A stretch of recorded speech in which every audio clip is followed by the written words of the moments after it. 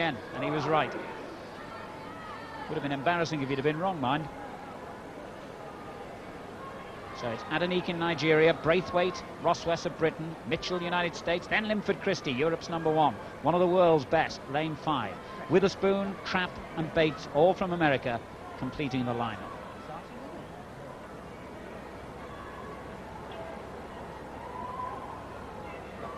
Set. Clean start this time. Christie got away quite well, so too did Mitchell in lane 4. Christie's got some work to do here. Rosswess going very well too. Michael Rosswess of Great Britain running marvellously. Christie just got there on the line. I think another close finish, another photo, another verdict for the judges. But Michael Rosswess ran in so close then, and that was an upset, almost.